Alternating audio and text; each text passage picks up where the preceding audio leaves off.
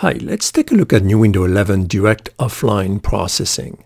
Now you can open the Direct Offline Processing window under Audio Direct Offline Processing by pressing F7 on a Mac or Windows machine using the project window toolbar icon or under Audio, Processes or Plugins. So if we take a look at this Nuendo 11 7.1.4 project, I can open the Direct Offline Processing window for a selected event under Audio, Direct Offline Processing, or using F7 on a Mac computer, press and hold the Fn key. By clicking on the Project Toolbar Direct Offline Processing icon, available under Settings, Media and Mix Console windows, or by right-clicking on the selected event. Now if you get a Toolbox option under New Window, Preferences, Tools, unchecked Show Toolbox on right-click. You can then select any processes or plugin to open the Direct Offline Processing window. Now, if a selected event is being used multiple times within the project, you can choose to create a new version or apply to all. Now, you can customize this option under Preferences, Editing, Audio, under On Processing, Share Files. Now, Direct Offline Processing allows you to instantly add plugins effects and processes to a selected audio event, clips, or range without destructing the original audio file. You can customize the Direct Offline Processing window by right-clicking, select one or multiple events on the same track or multiple tracks, and process a range selection on one or multiple tracks.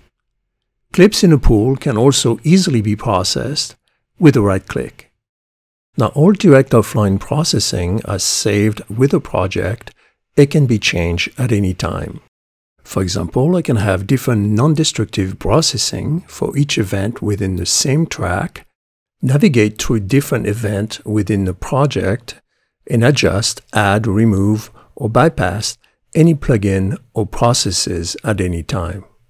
When using the Range tool, the Direct Offline Processing window will show the processes and count of all the selected events within the selected range. When a process or plugin is applied to a selected range, Direct Offline Processing will show the event count and a range icon if a process has been applied to a portion of the selected event. Now, using Direct Offline Processing can keep the Mix Console free from insert effects and parameter changes, or facilitate later mixing by another person on a different system, for example. The Direct Offline Processing window offers an auto-apply and manual addition with a loop playback option with an independent volume control. For example, I can solo and playback an event or range selection by pressing Option plus Spacebar on a Mac or Alt plus Spacebar on a Windows machine. Open Direct Offline Processing for the selected event, and check Auto Apply and use the Audition and Loop Playback functions. I can then select any process or plugin, including effects presets, which I can then customize by moving effects up and down, bypass, or fine-tune.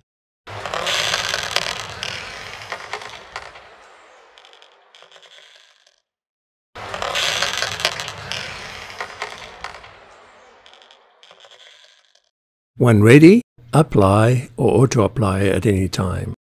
Now you can extend a process range over the left and right border of the selected event in milliseconds, or add time at the end of the rendered file so that reverbs and delays effects can fully fade out. Now you can drag and drop any plugins from the Inspector Insert section, Right Zone Media VST Effects section, or Mix Console Insert section directly into the Direct Offline Processing window. Copy-paste plugin settings or cut, delete processes is available on right-click, as well as make all permanent processes.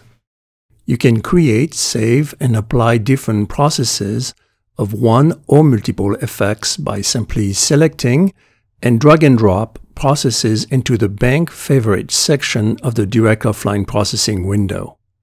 To apply, select an event and click on your favorite effects. You can easily delete or rename any favorite on right-click, or undo any processes at any time. Exporting audio via Game Audio Connect as an AAF file or clip package, all offline processing are automatically made permanent. Thanks for watching.